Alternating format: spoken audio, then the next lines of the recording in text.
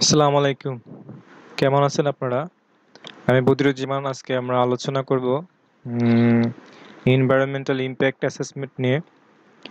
মূলত আমরা এনভায়রনমেন্টালের উপরে আহ, কিছু ধারাবাহিকভাবে ভিডিও তৈরি করছি এবং তারই প্রেক্ষিতে আজকে আমরা আলোচনা করব এনভায়রনমেন্টাল ইমপ্যাক্ট অ্যাসেসমেন্ট সম্পর্কে। অর্থাৎ আহ, কোনো রাষ্ট্র যখন কোনো বিভিন্ন ধরনের প্রজেক্ট বাস্তবায়ন করতে চায়, মূলত ডেভেলপমেন্ট প্রজেক্ট বাস্তবায়ন করতে চায়, সেই প্রজেক্ট বাস্তবায়নের ক্ষেত্রে পরিবেশের উপরে প্রজেক্টের প্রভাব কতটা পড়ে সেই সম্পর্কে সেই অ্যাসেসমেন্টে মূলত এনভায়রনমেন্টাল ইমপ্যাক্ট অ্যাসেসমেন্ট অর্থাৎ ইআইএ প্রদান করে থাকে।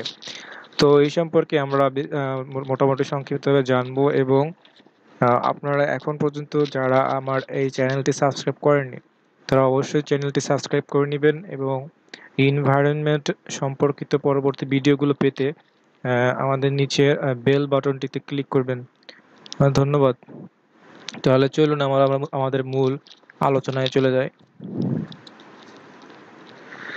মূলত এনভায়রনমেন্টাল ইমপ্যাক্ট অ্যাসেসমেন্ট বলতে আমরা বুঝি একটা প্রসেসকে, এই যে প্রসেসটা যে বিভিন্ন ধরনের অ্যাক্টিভিটি অর্থাৎ বিভিন্ন ধরনের প্ল্যান মাফিক যে প্রপোজড অ্যাক্টিভিটি, অর্থাৎ কোনো সরকার যখন কোনো ডেভেলপমেন্ট প্রজেক্ট বা যে কোনো ধরনের প্রজেক্ট এর প্রজেক্টের প্রপোজ করে বা পলিসি হিসেবে গ্রহণ করে, সেই প্রজেক্ট বা সেই অ্যাক্টিভিটিটা পরিবেশের উপরে কতটা প্রভাব ফেলে সেই সম্পর্কে ইআইএ সেই প্রভাবটা ইআইএ আইডেন্টিফাই করার চেষ্টা করে।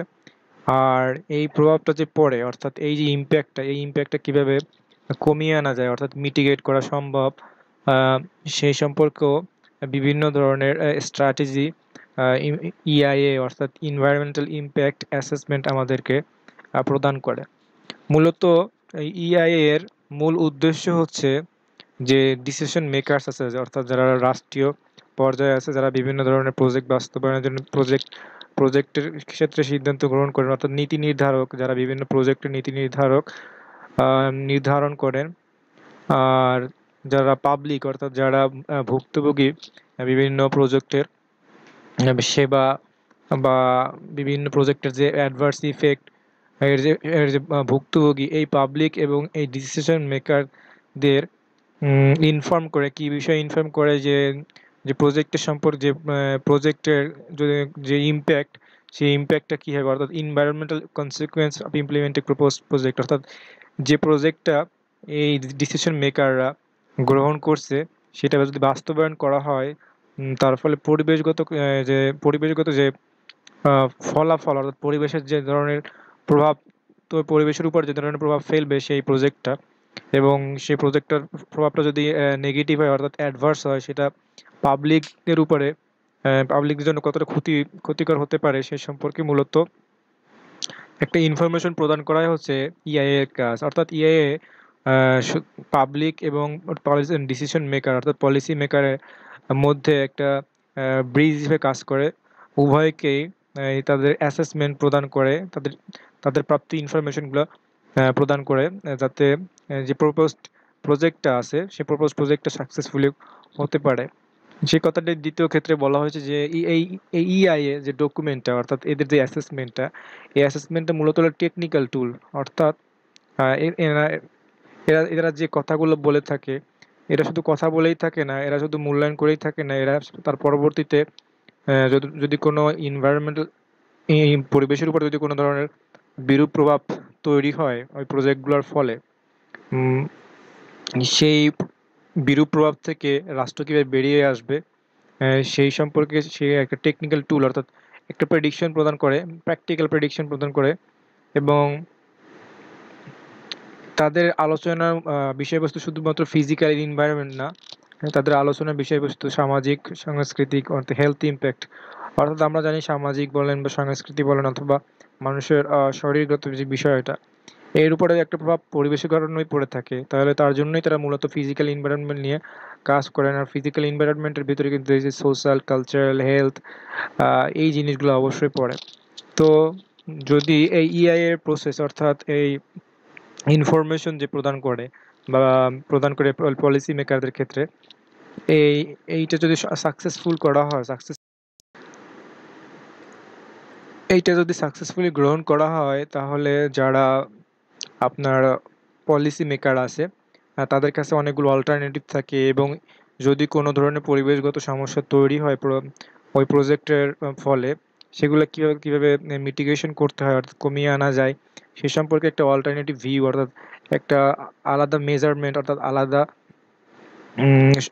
আলাদা পদ্ধতি কিন্তু তাদের হাতে ইআইএ প্রদান করে। তো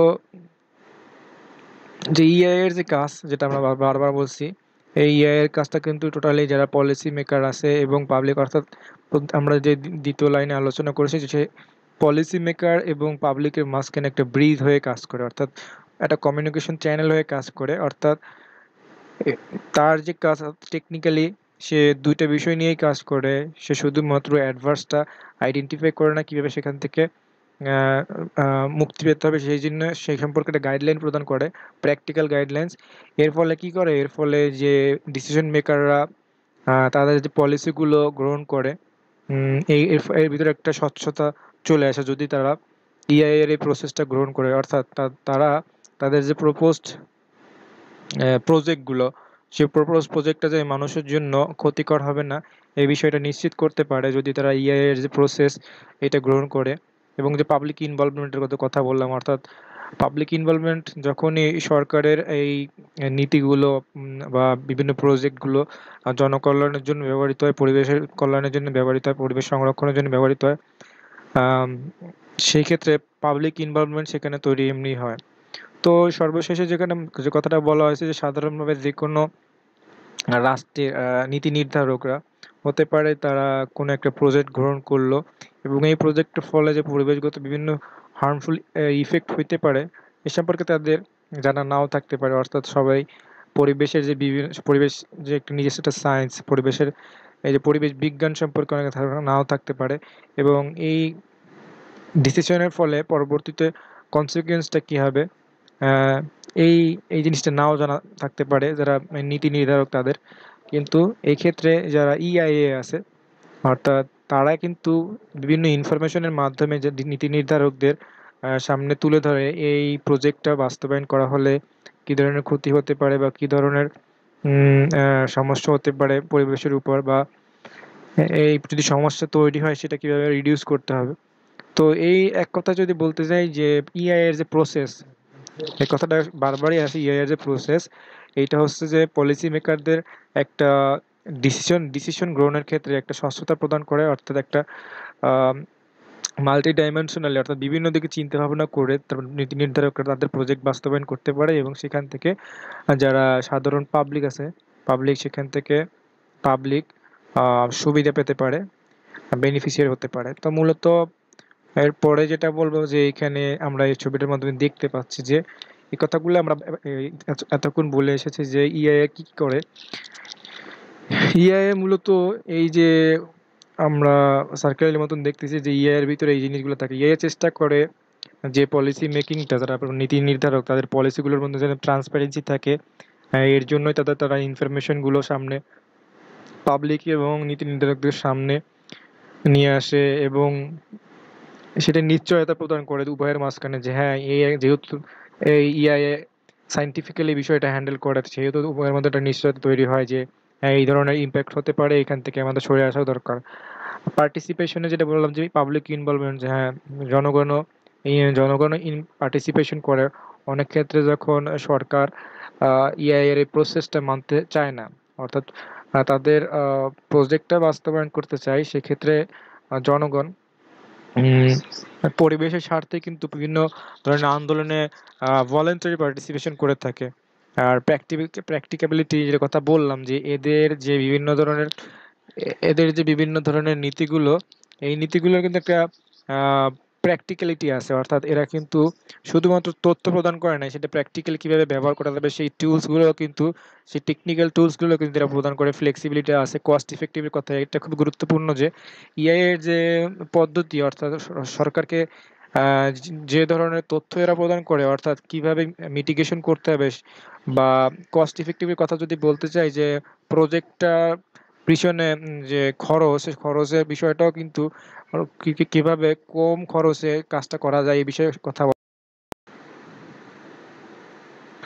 আর যেহেতু ইআইএ একটা চ্যানেল হিসেবে কাজ করে পাবলিক সেক্টর এবং ডিসিশন মেকারদের মাঝে, এবং তাদের আম, যে অ্যাসেসমেন্টটা বিভিন্ন দিক থেকে করা হয়, বিভিন্ন স্কলার, বিভিন্ন স্কিলফুল লোক এই অ্যাসেসমেন্টে থাকে, সেই ক্ষেত্রে তাদের কাজটা ওভারঅল ক্রেডিবিলিটি মানে একটা প্রশংসনীয়।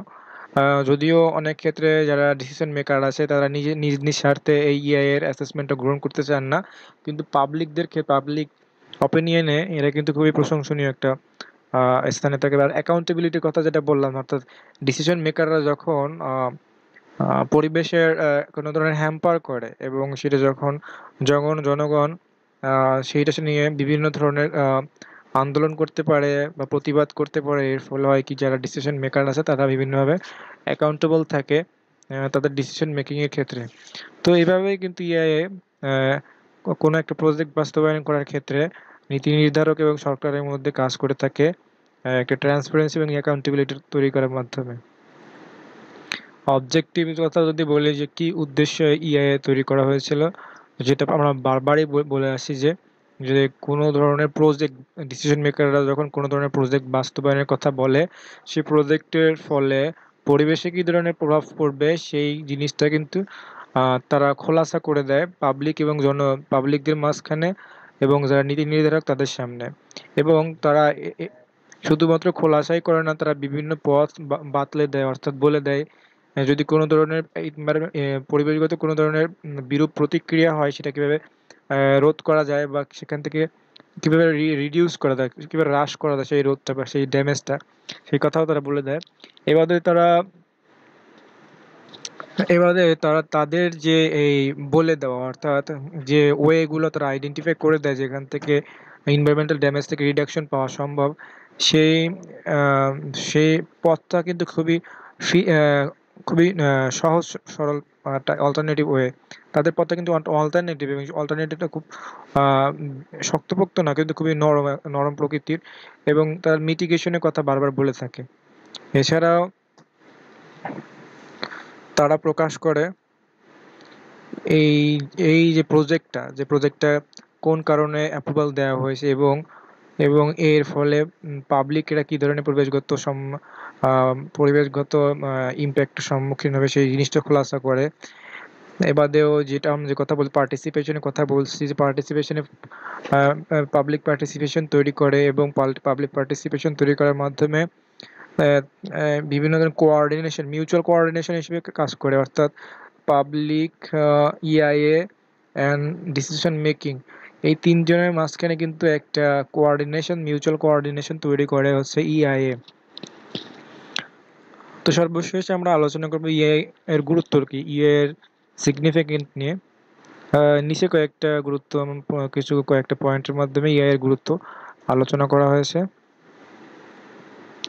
তো প্রথমে আমরা যেটা বলছিলাম, যেটা বারবার আলোচনা আসছিল, যে তাদের যে রিপোর্টটা, অর্থাৎ পরিবেশ সংক্রান্ত যে রিপোর্টগুলো, সেগুলো কিন্তু টেকনিক্যাল। তারা কিন্তু মানে একটা কোনো ধরনের প্রেডিকশন করেই যায় না। তাদের এই জিনিসটা টেকনিক্যাল এবং কম্প্রেহেন্সিভ এই কারণে তাদের এইম শুধুমাত্র পরিবেশ ড্যামেজ থেকে পরিবেশকে কিন্তু প্রোটেকশন করাই না, এবারে পরিবেশের বিভিন্ন অবস্থা কিন্তু ইমপ্রুভমেন্ট করা, অর্থাৎ পরিবেশের বিভিন্ন অবস্থা উন্নয়ন করা, পরিবেশের ধ্বংসের হাত থেকে পরিবেশকে আবার রক্ষা করা, এই দুইটা বড় বড় দিক নিয়ে তারা আলোচনা করে। এবং আলোচনার ক্ষেত্রে কিন্তু তারা বিভিন্ন ধরনের সাইন্টিফিক্যাল ডাটার মাধ্যমে কিন্তু তারা কাজগুলো করে থাকে। এবার ইআইএ যে জিনিসটা করে, ইআইএর আর একটা গুরুত্বপূর্ণ কাজ কি, যে পরিবেশ পরিবেশ ধ্বংসের ক্ষেত্রে কারা দায়ী, এই জিনিসটাকে তারা কিন্তু খোলাসা করে, অর্থাৎ পরিবেশটা যে ধ্বংস হচ্ছে এর পিছনে কি মানুষ দায়ী, অর্থাৎ এই হিউম্যান দায়ী, না ন্যাচারাল কজ দায়ী, এই জিনিসটা কিন্তু তারা ভালোভাবে মূল্যায়ন করে। এবারে কি করে, ইআইএ বিভিন্ন ধরনের সাইন্টিফিক বিভিন্ন ধরনের তথ্যের মাধ্যমে কিন্তু বর্তমান বিশ্বে পরিবেশগত কী কী সমস্যা হচ্ছে, এবং এই সমস্যার পিছনে কী কী কারণ কী, এবং সেই কারণের সাথে যদি বর্তমান প্রজেক্টের কোনো মিল থাকে, এবং এই ফলে যে একই জাতীয় কোনো ডিজাস্টার বা কোনো ধরনের ড্যামেজ হতে পারে, সেইগুলোও কিন্তু সবাইকে জানায়। আর ইআইএ কে আর ইআইএ কে কোনো সরকারের উচিত না গলার গলার কাঁটা হিসেবে দেখা, অর্থাৎ যে যেহেতু আমরা জানি ডেভেলপিং যে কান্ট্রিগুলো আছে এখানে বিভিন্ন প্রজেক্ট প্ল্যানিং এর ক্ষেত্রে বিভিন্ন ধরনের দুর্নীতি করা হয়ে থাকে। এই ক্ষেত্রে সে দুর্নীতিগুলোর বিপক্ষে যখন ইআইএ এর এই রিপোর্টটা চলে আসে তখন তারা কিন্তু তারা কি তারা কিন্তু মনে করে যে তারা কিন্তু ইআই এর এই যে রিপোর্টকে কিন্তু গলার কাটা হিসেবে মনে করতে পারে। সেই ক্ষেত্রে ইআই নিজেদের থেকেই বলেছে যে ইআই এর যে রিপোর্ট, এই রিপোর্টটাকে কিন্তু সবাইকে সকল প্রজেক্ট প্ল্যানিং এর ক্ষেত্রে সহজভাবে গ্রহণ করা উচিত। এই ক্ষেত্রে ওই রাষ্ট্রের জনগণেরই লাভ, রাষ্ট্রেরই লাভ, রাষ্ট্রের পরিবেশেরই লাভ। এবং এর যে কস্ট, যদি এই ইআই এর রিপোর্টটা গ্রহণ করা না হয়, এই কার্ডটা কিন্তু এই যে কস্ট, এই কস্টটা কিন্তু বহুত খারাপ হতে পারে। যদি যদি এই ইআইএস যে প্ল্যানিংটাকে যদি এক্সট্রা হিসেবে গ্রহণ করা হয়, যেমন আমরা সুন্দরবনের পাশে রামপাল বিদ্যুৎ প্রকল্প সম্পর্কে বলতে পারি। রামপাল বিদ্যুৎকে নিয়ে কিন্তু ইআইএ বিভিন্ন ধরনের ইনফরমেশন সামনে খোলাসা করেছে, এবং এর ফলে যে ভবিষ্যতে ম্যানগ্রোভ বনের যে একটা কত বড় ধরনের কি পরিমাণ ক্ষতি হতে পারে সেই সম্পর্কেও কিন্তু ইআইএ আমাদের সামনে স্পষ্ট করেছে। এবং এর ফলে যারা নীতি নির্ধারক, অর্থাৎ যারা রামপাল বিদ্যুৎ সম্পর্কে এই প্রজেক্ট বাস্তবায়নে ব্যস্ত, তারা কিন্তু ইআই এর এই ইনফরমেশনকে কিন্তু তারা কিন্তু কোনোমতেই গ্রহণ করছেন না, উপরন্তু তারা কিন্তু একে গলার কাঁটা হিসেবে দেখছেন। তো সেই ক্ষেত্রে কি হবে, সেই ক্ষেত্রে কিন্তু এই দক্ষিণ অঞ্চল, অর্থাৎ এই দেশের দক্ষিণ অঞ্চলে একটা বড় ধরনের ডিজাস্টার দেখা দিতে পারে। ইআইএ এর জন্যই বলেছে যে যে কোনো ধরনের প্রজেক্ট বাস্তবায়ন করার ক্ষেত্রে তার পারিপার্শ্বিক অবস্থা অবশ্যই জানা দরকার, এবং সেই জানার ক্ষেত্রে এই যারা এক্সপার্ট, অর্থাৎ ইনভায়রনমেন্টালিস্ট, তাদের যে বিভিন্ন ধরনের তথ্য উপাত্ত এগুলো অবশ্যই গ্রহণ করতে হবে কোনো ধরনের পরিবেশ সংক্রান্ত বা ডেভেলপমেন্ট প্রজেক্ট তৈরি করার ক্ষেত্রে। এবং সর্বশেষ যে পয়েন্ট সেখানে বলা হয়েছে যে ইআই এর এই যে প্রসিডিউর অর্থাৎ প্রসেস বা ইনফরমেশন, এই ইনফরমেশনকে শুধুমাত্র ডিসিশন হিসেবে গ্রহণ না করে এইটাকে কিন্তু পলিসি হিসেবে গ্রহণ করা যায়, এবং পলিসি মেকিং এর ক্ষেত্রে এই এই পলিসিগুলোকে কিন্তু ফাইনাল চয়েসটি দেওয়া যায়। এর ফলে কি হবে, যে পলিসি মেকিং প্রসেসটা একটা শক্তপোক্ত স্থানে আসবে, অর্থাৎ সেখান থেকে সবারই বেনিফিটেড হওয়ার সুবিধা আছে, অর্থাৎ পরিবেশ, মানুষ, গভর্নমেন্ট, ন্যাশনাল ইন্টারেস্ট সব কিছুর কিন্তু একটা সুবিধা সেখান থেকে অর্জন করা। তো এই ছিল আমাদের মোটামুটি ইআইএ অর্থাৎ ইনভায়রনমেন্টাল ইম্প্যাক্ট অ্যাসেসমেন্ট সম্পর্কিত আলোচনা।